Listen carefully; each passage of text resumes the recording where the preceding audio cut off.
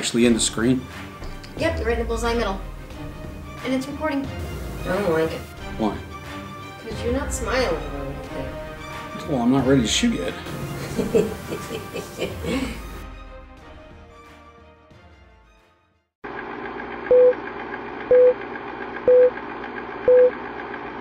Hey everyone, FG with a small project here.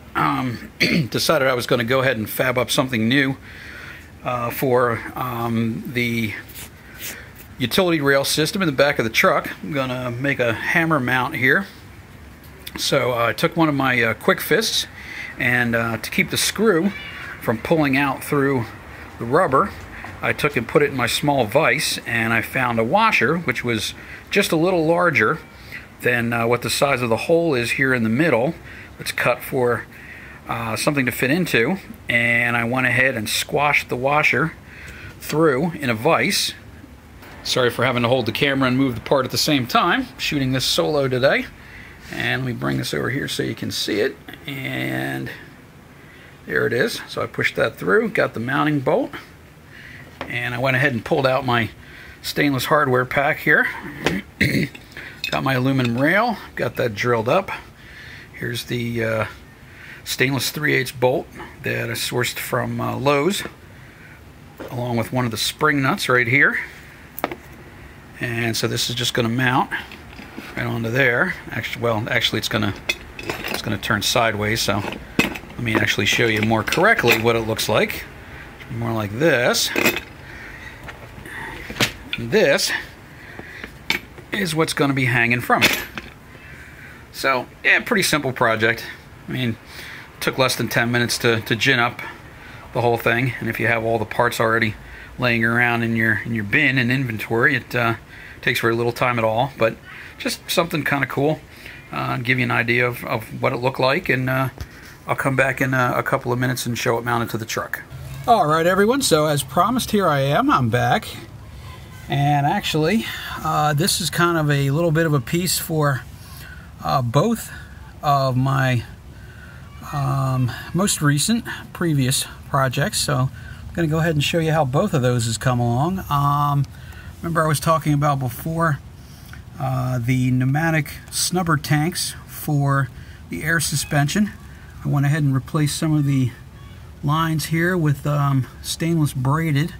And you're probably going to get a great chuckle out of where these came from and what they cost, but these are only about $7 a piece, and most people think that stainless braided lines are very expensive, and depending on the application, yes, they sure can be, you know, especially if they have to resist very high pressures or corrosive materials. But these are actually water faucet lines from the plumbing department at Lowe's.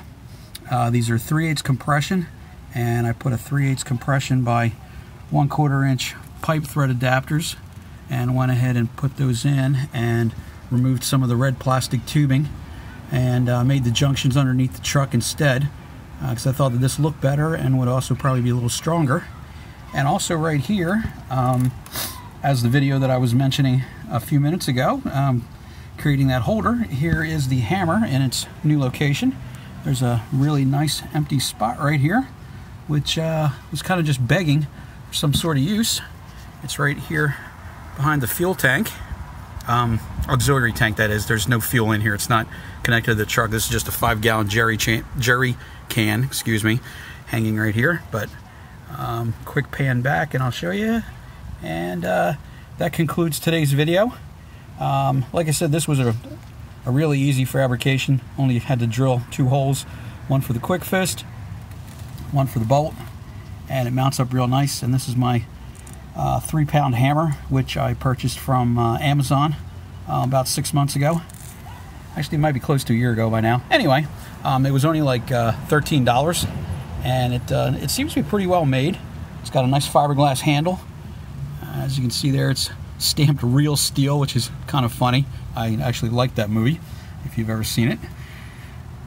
Anyway, won't belabor the point. That's the project for today. So everybody get out there and have fun. Finishing up this video today because some of you in the northern states are probably already buried in snow. Maryland is one of those funny places, being at the coast, that when I arrived here from Pennsylvania about 10 or 11 years back now.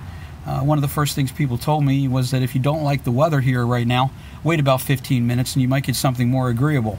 So today it's probably in the mid-50s. It's actually nice working outdoors today, not bad. I've just got a long sleeve shirt on, no jacket.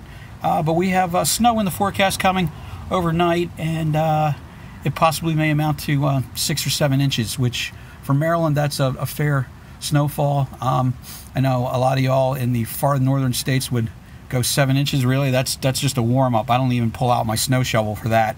And I get that.